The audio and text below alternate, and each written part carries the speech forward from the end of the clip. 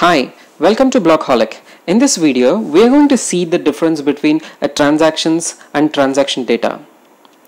Okay, we have been talking about this all the times, like everybody can see the transactions, everybody can see the transactions.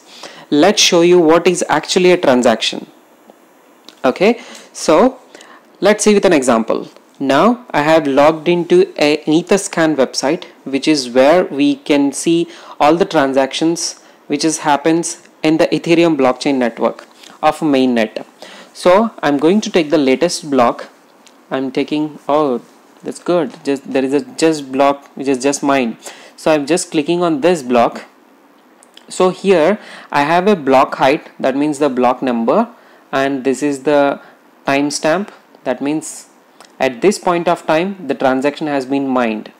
So all this time I'm talking about the transactions. So here we have the transactions. So in this particular block there are around 114 transactions which has taken place. Let's see what it has. Oh, there you can see a lot of transactions, right? So this is the transactions.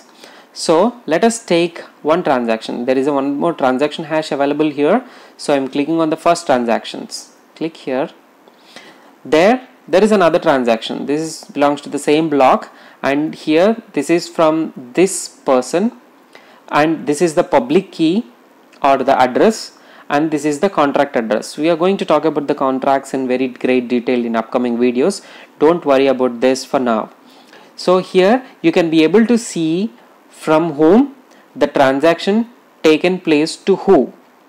That means from this person the transaction happened to this address, but you cannot actually see what is went inside. Here you can see that some kind of a transactions, but you cannot see what is actually happening inside. With this function I can be able to make out what is happening, but if you are a person who don't have any understanding, you cannot obviously read this kind of data, isn't it? So here the transaction has taken place to transfer 220 some kind of a cryptocurrency or a tokens to someone.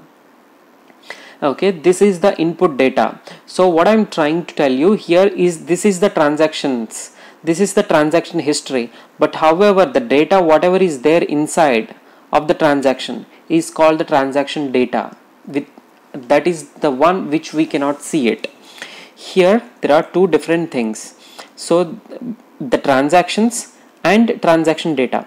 So you can be able to see the transactions, like who is transferring to whom, but you cannot see the data which is there in that particular transaction. Okay, so let me give you a simple example. Let's say I'm transferring some document to you. So you can see that there is a transaction between from me to you, but you cannot see what is actually in the transaction. That is called the transaction data. So what is there inside the transaction, the document or whatever I have sent it to you, cannot be visible. At the same time, the transaction, there is a transaction happened between you and me. That is what you can actually see. Okay, that is the difference between transactions and transaction data. If it is a public blockchain network, you can be able to see transactions but not transaction data. But the transaction data will be available only between the sender and the receiver. The people in the network, they can be able to see the transactions, that there is a movement between this person to another person. If you have necessary accesses, then you can also able to see the transaction data. It happens same with the public and private blockchain network as well. That's all for this video. If you like my video, please comment below and don't forget to subscribe. Thanks for watching.